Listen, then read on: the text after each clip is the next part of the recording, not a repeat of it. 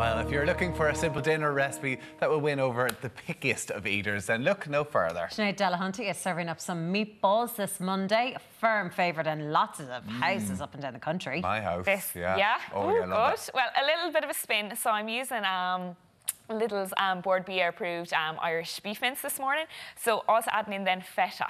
So I know some people do love their cheese. I'm using feta. It's nice little punch, really, really nice little punch of flavour in there. And then just some garam masala or cumin. Oh, okay. So really, really nice, lovely, kind of so mellow. Not typically Italian flavours, no, really, when you're thinking of basil and mozzarella. Yeah. So it's really, really nice, just kind of that mellow blend, not too spicy, but just a nice little different punch of flavour in there. Yeah. Very good. So that's really, really nice to use in any curries, any kind of dish at all. And I just have my garlic and onions here softening down in some oil. So I'm just going to add in then tinned tomatoes. Egg, sorry, do you have an egg to bind the meat together as well? Do that later on. Definitely, you need that in there, yeah. So just going to get in the tomato so this can be mellowing down our nice sauce. And the big thing is about whenever you're using tinned tomatoes, always rinse it out with some water. So just fill it up with water again, because you get there's so much juice in there. So really important to get all that out into your sauce. Yeah, and then I just love to use we'll say plumbed tomatoes, so not the fully chopped up ones. The flavour is a little bit more intense in them, so it's nice they'll break down really, really easily in the heat of your pan. And how long would this sort of take? Because we spoke to you last time about the football starting up, and we're seeing people back training again and needing a simple meal that can kind of cook to prepare and get the kind of the carbs, get the right sort of food into you before that. Exactly, yeah. So this will take 30 minutes in the oven and 15-20 minutes really with the prep. Okay. So nice and quick. You chop things up, get them going. The big thing is having your mince at room temperature. That's a really good thing for cooking any type of beef. Always have it at room temp. It's going to cook a lot quicker, either on your pan or in the oven. And could you have it prepared?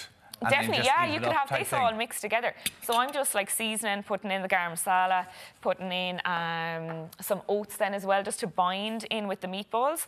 So like your porridge oats that you'd have? Yeah, just regular porridge oats, just pop them in. And then, as you were saying earlier, Tommy, an egg, getting in there to bind that through. So just really, really easy. So you could have, again, your tomato sauce made. You could have this all mixed through, and you could even have them all shaped as well.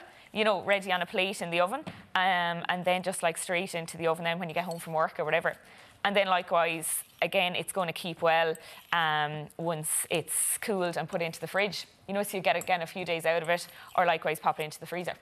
So really nice batch cook again, which is definitely essential for, anyone who has a lot of things on, definitely either be it sport or just a busy household, and kids on the go.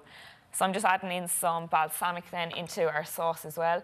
And what, sorry? Balsamic vinegar. Oh, vinegar, oh, nice. Yeah, so it just really gives another little depth of flavour, and then some just mixed herbs. So dried mixed herbs. Otherwise, if you have some fresh herbs at home in the garden, you could pop them in either on your windowsill, because I definitely know loads of people have been grown their own at home, and herbs are just great little starter. The feta is really nice. I was going to say that, yeah. I really like the feta and the meatballs. It's a nice little hint of something a little bit different. But likewise, you could put mozzarella in either, So again, whatever you have and whatever your preference is. How do you get the meatballs? Is it you don't want to cook them too much, because whenever I do them, they're always a bit dry. Dry, okay. I think the key is, so with this tomato sauce, when, it's fully softened down, I'll be putting it into the bottom of the tray, and then I nestle the meatballs into it. So they kind of nearly poach in there, simmer in there. I thought you'd add that pour it over after, but bake it all I together. do it all in the one, so it's nearly another kind of tray bake, nearly similar style to what I did last week. Exactly, yeah. So that's why I find it keeps it nice and moist then. And then again, just getting in again, essential, just your green leafy veg, so getting some spinach in there, and then likewise some butter beans. So again, you could use, any type of beans you have. I love butter beans. They're a little bit more a little bit of bite to them.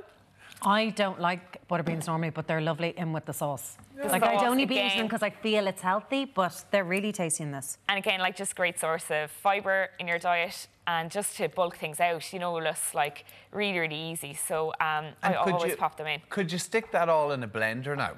You could, yeah, exactly, yeah, absolutely. If kids, I would imagine, might look at that, they might not be too impressed. Yeah. Absolutely, yeah, get your stick blender or pop it into like, you know, just a blender jug. So the key then is like once all that's done, just pop it into your whatever kind of an oven dish you have. Like a big lasagna dish now is absolutely perfect for this. And then it's just a matter of shaping your meatballs together. So I'm just going to use some gloves to save the hands. Would that be suitable for burgers?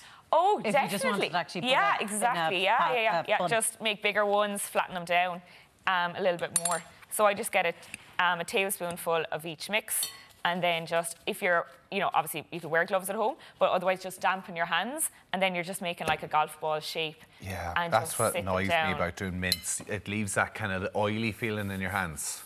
Okay, you know, so dampen the hands first, and it won't stick to your hands then either. You'll just like really get like a really nice, easy shape. You've put potatoes in ours. I have. So, you know, traditionally a lot of people would eat spaghetti or pasta with their meatballs.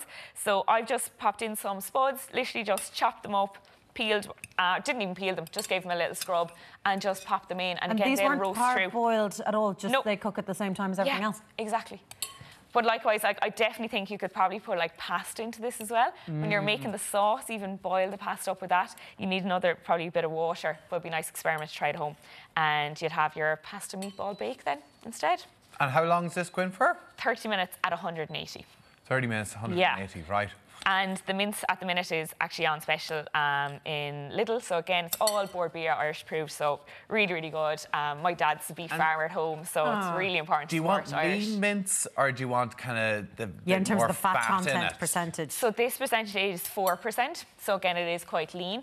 We're adding in the feta, so you're getting a really nice balance there of like flavours, and fat is essential for flavour, you know. So we all know butter makes most things taste fabulous. Oh, sure it does. So likewise, the 4% is just a nice one to work with for these meatballs or any kind of a burger. I have to say, it's lovely.